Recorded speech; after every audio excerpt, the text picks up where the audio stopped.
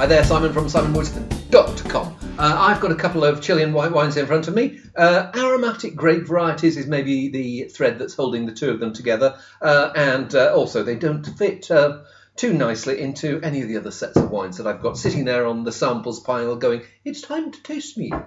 First one is, it's funny, I normally think of doing the heavy bottles after the lighter bottles. So the taller, heavier bottle is De Martino Muscat 2013 Viejas Tinajas, and so old amphora. So this has been vinified in clay. In these old amphora, and new amphora, but in the old-fashioned style. And often when people do that, they'll leave the skins of the grapes in with the juice. I'm not sure whether they'll have done that with that. Can I tell from? Sometimes you can tell from the colour, because the colour, picks up colour from the extra skin contact. Certainly, when I look at this, I don't see too much. It's not one of those orange wines. Anyway, I better sniff it, hadn't I?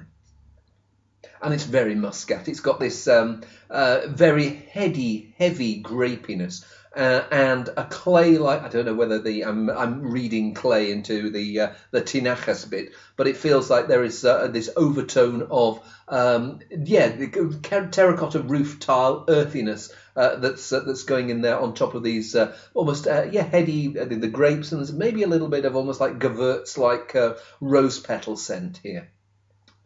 Rich, interesting, tangy. It's got these little flavours that come in and out. So there's the grapiness, and then there's these more exotic things. As I said, the rose petal. It feels like there's someone's dunked Turkish delight in here. So there's the lychees as well. That it does feel like Muscat meets Gewürztraminer. But what I like about it is there's a freshness and juiciness about it. The thing I then notice when it comes to the finish, there's what I call that ever so slight hamster cagey feel of a wine that's been done with very little added sulphur. And it just makes that finish maybe not as bright and as precise as I would like. I like the flavours, but just that little bit on the finish causes a little bit of concern for me. But certainly interesting stuff for those who think Chile's a bit dull. De Martino is a winery to look for wines that are certainly not dull.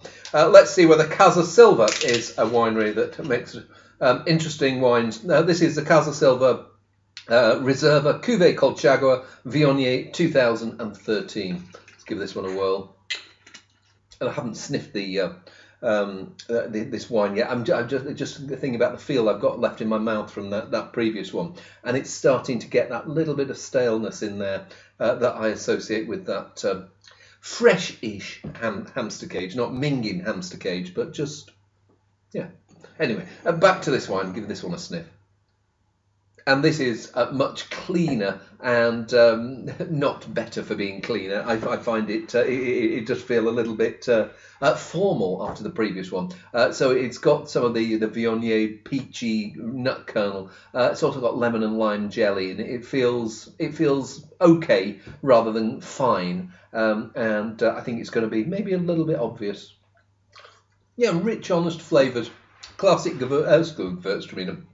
Classic Viognier, a little bit of spice, a little bit of vanilla that's from the fruit rather than from any barrel aging. Actually, I don't know whether there's got any bits of barrel in there. I don't think it will have done. And then this broad-shouldered peachy fruit. Good, honest wine, just a little bit. I think it's not quite as wild as the De Martino. I think the De Martino is nearly very, very good. I think it's as it is at the moment. It's good. I would just like a little bit. There's the hands-off approach, but if you're getting characters like that coming through on the finish, maybe I would have a think and go, is that how I want it to come across? Hey, I like it anyway. I prefer it to the Casa Silva, but the Casa Silva's okay, and I'm showing both of them to a set of people this evening, and I'll be very interested to see the reaction. I imagine it'll probably be a 50-50 split. Because some will like the more conventional style, some will like the slightly funkier style. Me, I'm funky. I'm a monkey. See you soon.